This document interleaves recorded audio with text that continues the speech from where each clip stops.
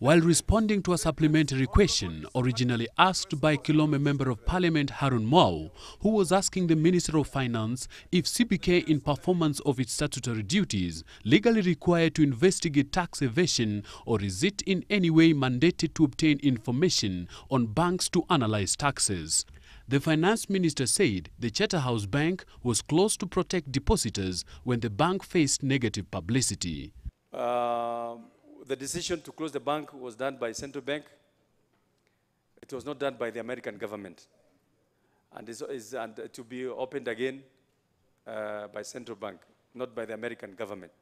Several members of parliament, including Kiema Kilonzo, Fred Outa and Bonnie Halwale, accused the minister of shedding crocodile tears in the name of protecting depositors, while in the real sense singing to the tune of countries behind multinational banks in the country at the expense of locals.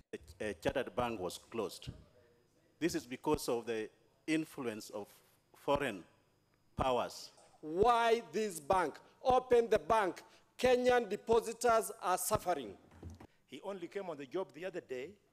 When this thing was taking place, he was not in the office. We give him time to look at the reports of the House, to read the court order.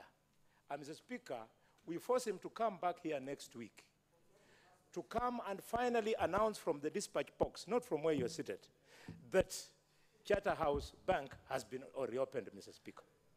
It took the intervention of Deputy Speaker Farama Alim to bring the House to order and direct the minister to come back to the House in a fortnight with a well-detailed statement on the steps he is taking in consultation with all relevant authorities to restore Charterhouse Bank to its full operation. The Clerks Department will make sure that those copies of those relevant, dignified reports of this House are in the hands of the people who are supposed to make that decision. The Chair directs that this question be listed on the order paper exactly 2 weeks from today.